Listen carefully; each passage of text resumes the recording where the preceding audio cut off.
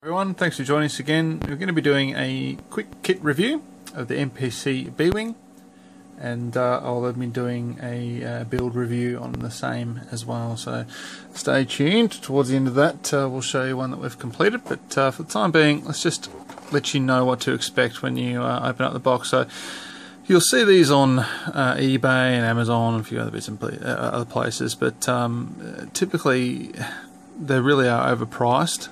You'll find on eBay they go for quite a substantial amount of money, and they're not worth it. They're not really collectible. They made a lot of them. There's still plenty of them around. So save your money. Try and find a cheaper one. They do come up. They're certainly not worth 50, 60, 70 bucks is what you see them on there. But let's just show you why. So these are an older kit. These are what's the year on this? 83. Yeah, 83. So. Older kits, snap tight kits, so made for a younger audience. They're not great. They're not totally awful, but they're not great. And that's pretty much what you sort of expect from the MPC range.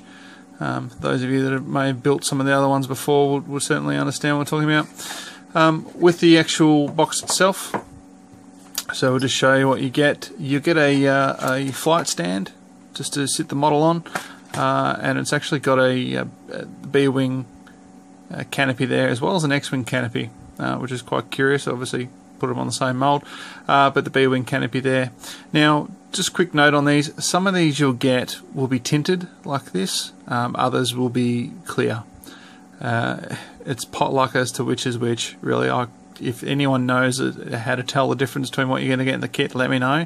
But they all seem to be either or, so I can never figure out what I'm going to get until you open it. Clear parts are not bagged. None of the parts inside the box will actually be bagged. They're all loose. So if you are going to buy one, try and get it with the cellophane around it still, just to make sure that everything's there. Pretty simple, really. There's not a huge amount to them. As you can see, there's just basic parts now. The models themselves, or the model itself, the detail's actually not too bad. It's actually pretty good for a small kit. It's not a massive kit. Just excuse the pain on my hand there. I've been busy painting away today. I just noticed that.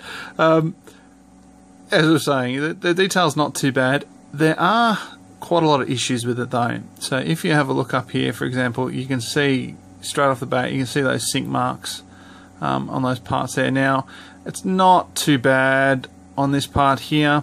That's generally pretty well hidden when the model's put together, but there are a lot of areas on the kit where you'll find sink marks, and I started puttying them up on the one that I made, and it seemed like every time I thought I was done I'd find another one. They were everywhere, so you'll find them on this section here, so you get the mould seams as well as sink marks on that piece. It was a real pain to tie that up to get it neat.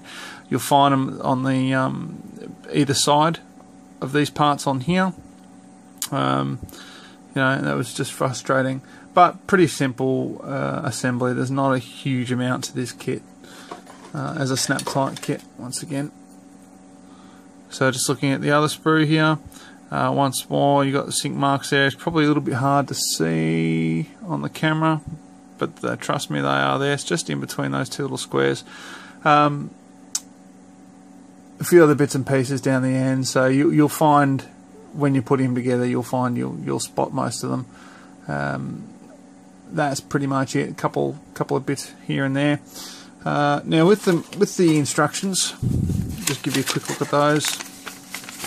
All right. So it helps when we go to the first page. Alright, so you can see how it all goes together. Obviously paint your figure and cockpit and everything like that before you put it in and get it all going. And away you go. Now one thing I varied in the construction, and I did it almost identical to how it's put here, but one thing I did do differently is these little engines. So you've got a little backing plate. I'll just find that for you. Okay, so here's your little backing plate there, and that goes, your four little engines stick into that. and you put that in, and it ends up in the back of this piece here. When you join those two, there's another piece that's similar to this, and you join them together, and you'll end up with your little engines sitting away in your little area here with the backing plate sitting about there. Now, I left them out till the very, very last. They were the last thing that I did on the model. I did all the painting, did everything else, and then put those in, just to make it easier to paint them all around these and the inside part there. Other than that, there really isn't anything special to note about it. I would, if you get the chance, I would also just paint up that grille before you put it in. Just makes it easier. That way you can make sure you get all the grey. And I did it around the back here as well, just to make sure there was nothing showing. And yeah, makes it a lot simpler. If you're a real stickler, you can paint this section in here on both pieces. You obviously get 2 sections of that, so you get it on this sprue as well. But paint that a dark colour as well, just to hide it, because when you put that grill on, you will see through that grill to that part there once you've assembled it. And if that's not painted, it shows up, and it does show up on mine. I'm a little bit annoyed I missed that, but other than that, it's okay. Now, that's pretty much it. You have a very, very, very simple set of decals here. I didn't use mine. I just sprayed them, and I'll show you that in a minute. But very, very simple. The condition of them after so many years in the box is actually pretty good, so you should be able to use them without any troubles, I would think. But that's it for the unboxing. I mean, you can see the detail on the model. The detail's actually, as I was saying before, detail's not bad. That's pretty good for a little kit and an old kit. But let's just have a look at how they build up. So, construction. With the construction, there was a few things that really, stood out. Now, I took the liberty of purchasing a heap of older models off someone who was selling an old selection. So this is something that they built. This is not mine. I'll show you mine in a minute. This just gives you an idea, I suppose, of the construction issues that you come across.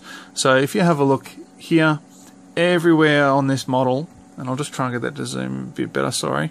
Everywhere on this model there are seam lines. Like, it's a snap tight kit, they are everywhere. Right, absolutely everywhere. So to make it nice and neat, there is a lot of sanding involved, a bit of puttying.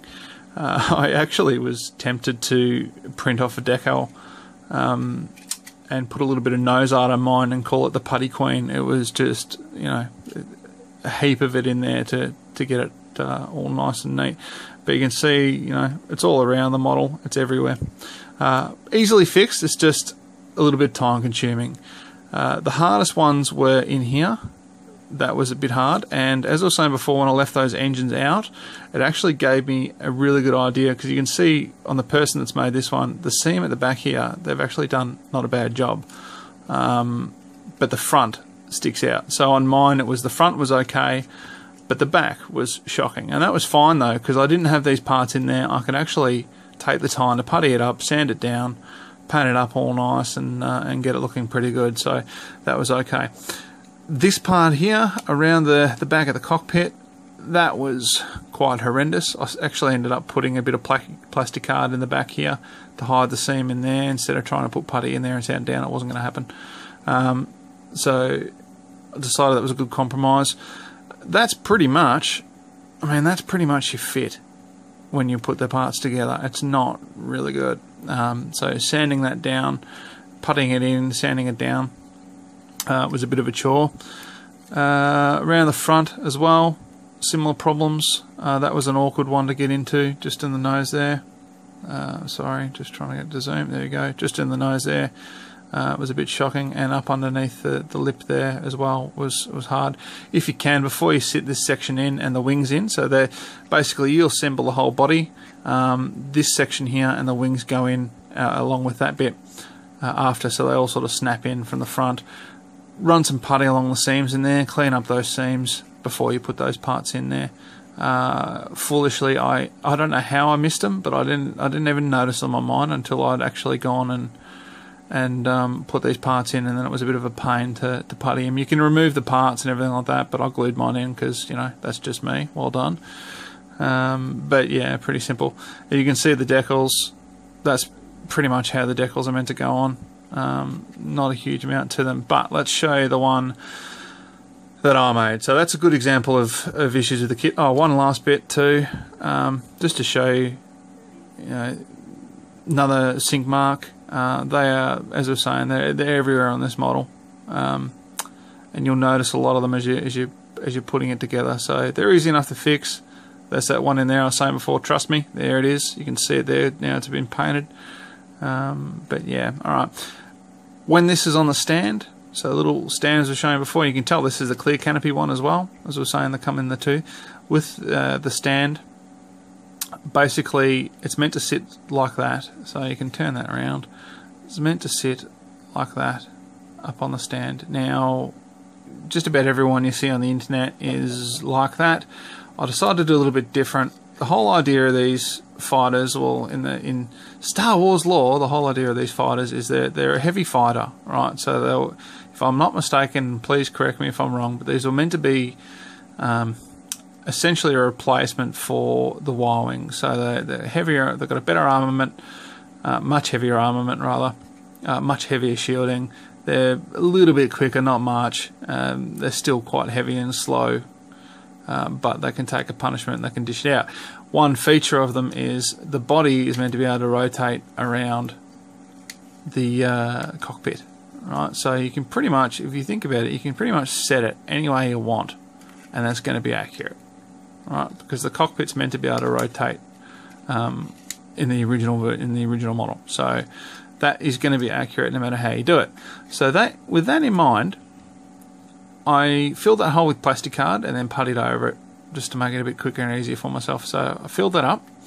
I then took this end and drilled a hole, another sink mark, drilled a hole in this end here. And as I was assembling it, I took some brass rod and drilled it out a little bit with the Dremel just to make sure that there was enough room in there for it. Put the brass rod in it and then set up my display base like that. So let's show you on the one I've done. Alright, so this is the one I have completed, and you can see it sitting there. I'll adjust the camera in a second, but you can see it sitting on the base there. Alright, so it's standing upright perfectly. So let's just bring this out. Now, this will actually detach, so I can take that off. Alright, not a problem, put that away. This is my one. Alright, still a tiny bit of a seam line there, didn't quite get that one right, but the rest of it, not too bad, I reckon. Sanded up really well, airbrushed it, so gave it a good dose with the airbrush. I decided I wanted to go, if you had a look at my X-Wing video, I've went a little bit darker on that. I decided I wanted to do the same on this one too, because hey, look, the rebellion. I'm sure they don't spend a great deal of time agonising over their paint schemes. So essentially what I did was I pre-shaded it. So I did some pre-shading and some highlights with the airbrush, then went over with my colour coat just to set the colour in, and then went out and picked out details of the brush. Then weathered the model with oils. Now all these things I will show you in how-to videos soon, which I'll do. One thing I did was I masked out these, and I wanted them pretty rough. I didn't want perfect circles. I wanted them pretty rough, like they've sort of been field applied and not really had a lot of care taken on doing them. So I decided that was a good idea to go with those.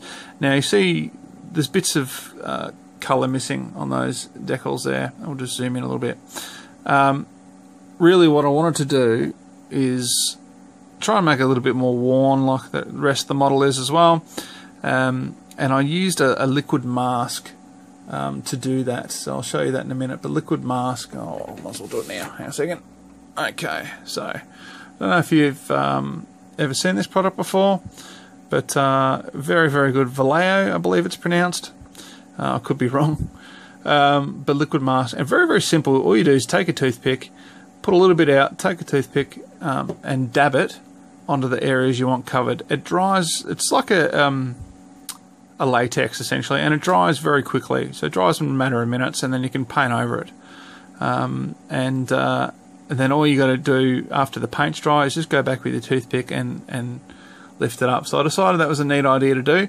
The bottom section here as well, is a darker shade of grey in the painting instructions, and in the on the box art. Really, the painting instructions are quite negligible, but on the box art, so I decided to go and hit it with the light grey. Went over it with light grey, picked out the details. I picked out some spots with the liquid mask, as you can probably see on there, and then painted over it with the dark grey, just to bring out some chipping effect and make it look a bit different there as well. So I did that, the chipping effect, all along these sections and on the other ones. Now it's pretty easy to overdo it, so I mean it's really personal taste as to what you think's too much or too little. So just be aware of that, but you can always fix it if you're not happy with it. Panel shading. So I used, as I was saying, I used Winsor & Newton oils to do those. Ones like this one up under here. Just that one there. That's just done with a pastel. So just a pastel dabbed on with a brush, just to give us a little bit of an effect in there, a little bit of scoring, a little bit of damage, and you might see all these little dots all over the model. That was done with the Hobby Master Dark Rust, applied with a brush. So you just dab it on just to give it a little bit of a chipping effect and make it look like, it's hard to see, but you can see them there. See all those little dots, just to make it a bit worn. And we'll go back and have a quick look at the engines. So I did the engines in a metallic, the same Hobby Master colour. Very, very dark on the camera, but in person it looks quite metallic and nice. Looks really good, if I do say so myself. So yeah, fix those up with that there, and basically that's it. So one important thing to note, before you apply the oils and everything, I generally will give the model a really good coat with a Tamiya Clear. So Tamiya Clear comes in little aerosol cans. Basically do that just to set the paint, and I find it helps blend the weathering techniques together really well, helps the paint to settle, and it makes it a lot more receptive for when you're doing the oil coats on the top. Now I usually do a gloss and then do my colours and then run a matte over it. So just to give you an idea, so not a bad tip. And also, if you're going to apply decals, also good idea to hit it with where the area you're going to apply decals, hit it with a gloss. Hit it with a high gloss with the Tamiya, let it dry, and that'll help your decals sit down a lot better, just in case you haven't tried that before. And once the decals are on and dried, hit it again just to seal them, make sure they're not going anywhere. Works really well. You can see we're talking about with the back of the cockpit there. It's just a really awkward area, so it's hard to zoom in, sorry guys. So I just really set that with a little bit of styrene sheet just to neaten it up in there as much as I could. But look, I hope you like it. Very simple to construct, but it's well worth taking the time to get rid of the seam lines. You know, they were all around that section there. I just can't zoom in enough to do it. Very worth taking the time to get rid of the seam lines. Putty it and sand it and take your time. If you do, you will get a lovely looking model, I believe. Look, I reckon it's a fantastic looking kit once it's done. It's pretty simple, but just, you know, a bit of tidy up's required. And as I was saying with the stand, I've got that little brass receiving rod in there, so I can just insert that back in there, and it's ready to go back into the base. Alright, so thank you very much for joining me. I hope you got some good info out of this one. If you have any questions or if there's anything you'd like to see, just shoot me a message. I'd love to show you whatever you're interested in. There'll be more videos coming up soon, and please don't forget to like and subscribe. Thank you.